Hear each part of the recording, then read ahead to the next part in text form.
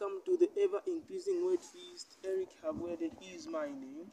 I'm going to share with you the word of God, which is going to come from the book of 2 Timothy chapter 3, verse 14 up to 17.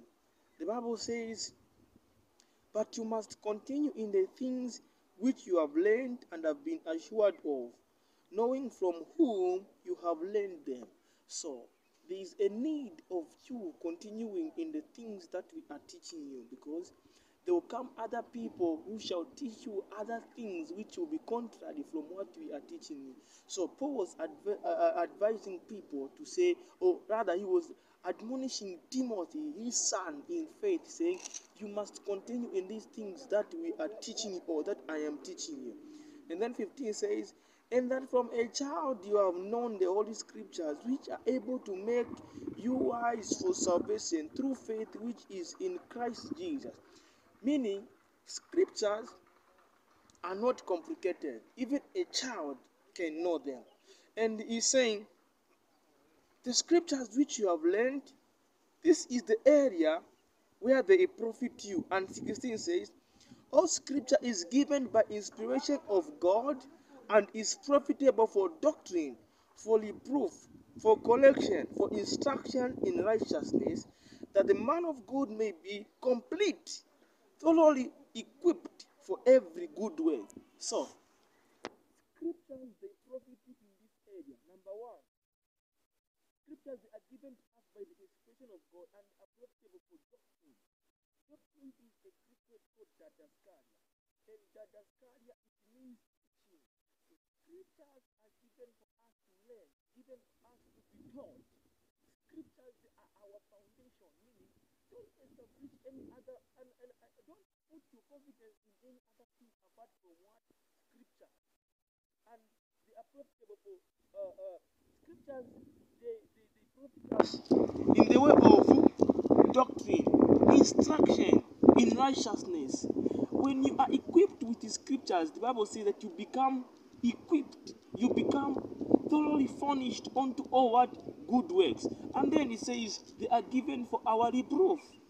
The word reproof is a Greek word called elegokos, and elegokos means something that is tested and is proven. Meaning, scriptures you can rely on them. Why? Because they are tested and are proven. Do not rely on your dreams. Do not rely on your circumstances.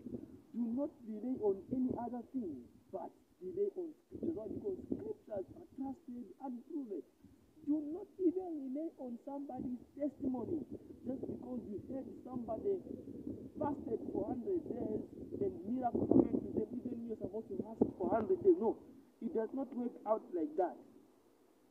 Believe in what scripture says. Let what scripture says be the final authority in your life. And when you rely in scriptures, when you trust in scripture, see, it is not scriptures which change to suit situation, no.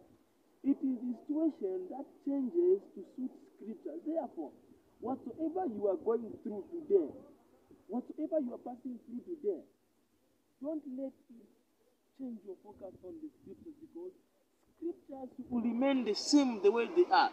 And whatsoever scriptures never meant when they were being written, they will never mean now. Scriptures always mean what they meant when they were being written. So rely on scriptures. Let scriptures be your final authority.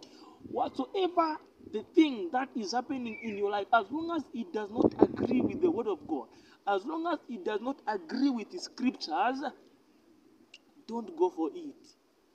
If scripture says you are healed, no matter the pain you are feeling in your body, it doesn't change the fact, or it doesn't change the truth which scripture says to say, by his stripes you are healed. See, the Bible says Jesus is the truth, is the way, the truth, and the life. He is not the fact, but he is the truth. There is what we call the fact, and there is what we call the truth. The fact is lesser truth. The fact is lesser truth. The truth is that you are healed. But the fact is that you have a headache. The truth is that you are rich. The fact is that you don't have money right now with you. But if you relay or if you stay focused onto the truth of the word of God, the fact shall be collected. As you keep on confessing the word of God in your life, saying, by the stripes of Jesus Christ, I am healed, that headache which you are feeling shall be collected by the truth of the word of God. So rely on the word of God. Rely on the truth of the word of God. What comes your way is the fact, but the truth is still constant in the word of God. I am going to go to the book of Ephesians. Ephesians chapter 1. Ephesians chapter 1 verse 17. I'll start from 16. Ephesians chapter 1 verse 16, the Bible says, this was the prayer of Apostle Paul for the church. He said, do not cease to give thanks for you, making mention of you in my prayers, that the God of our Lord Jesus Christ, the Father of glory, may give unto you the spirit of wisdom and revelation in the knowledge of him. The prayer of Apostle Paul for the church was that God may give the church the spirit of wisdom and revelation in the knowledge of him. In the knowledge of him. Not in the knowledge of biology, not in the knowledge of science, not in the knowledge of how many enemies are after your life. But his prayer was that God may give you the spirit of wisdom and revelation in the knowledge of Christ. In the knowledge of Christ. Now, hear what the preceding verse says concerning this knowledge of Christ.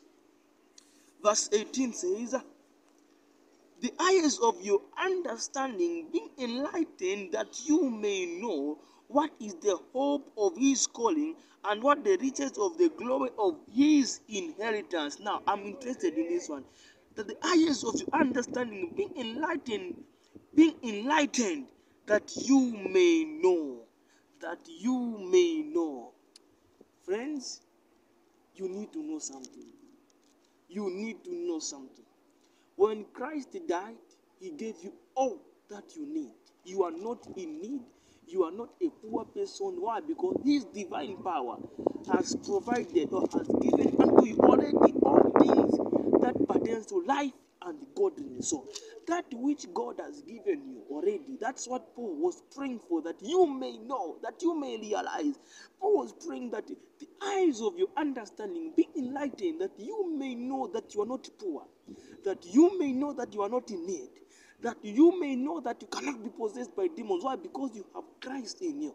That you may know that everything that you need has been supplied. That you may know that you cannot carry a generational curse. That you may know that you don't have ancestral spirit. That you may know that in you all is there is what God. That's why the Bible says in the book of Philemon chapter 1 verse 6 says that the communication of your faith being effectual by the acknowledging of every good thing that is in you in Christ Jesus.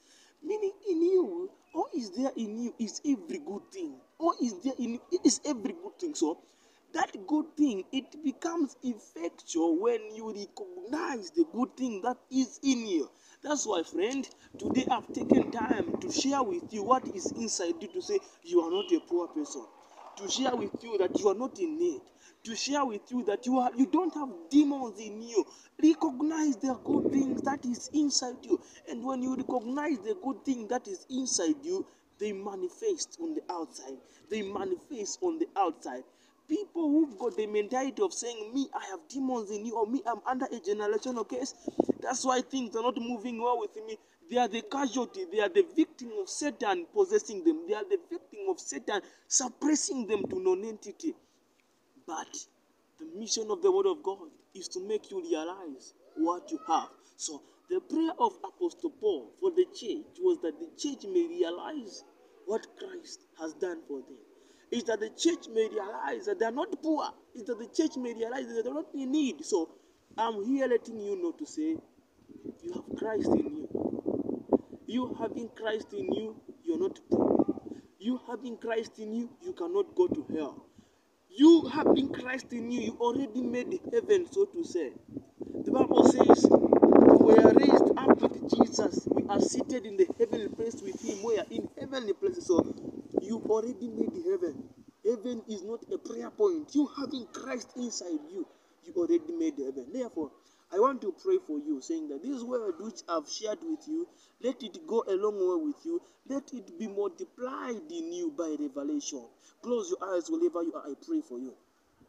Father, in the name of Jesus Christ, the Son of the living God, I pray for all the viewers all over the world, whosoever is under the sound of my voice, may you realize, let your eyes of your understanding be enlightened, that you may know,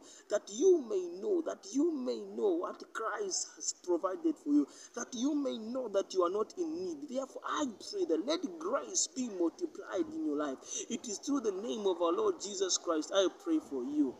Amen and amen.